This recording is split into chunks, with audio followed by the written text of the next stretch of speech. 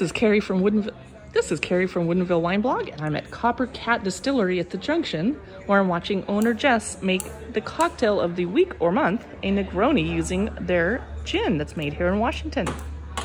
What is going into this Negroni?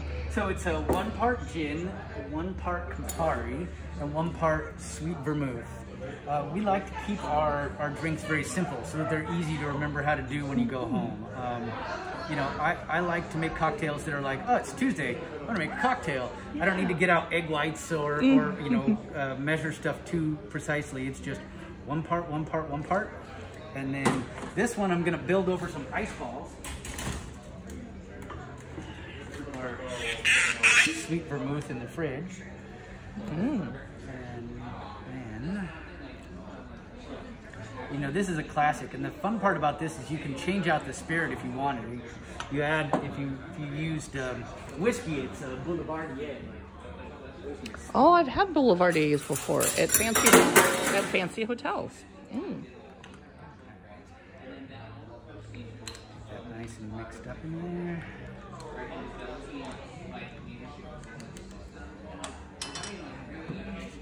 I'm here at Cat Distilling. It's my first visit. I'm excited to meet the owners, Jess and Bing.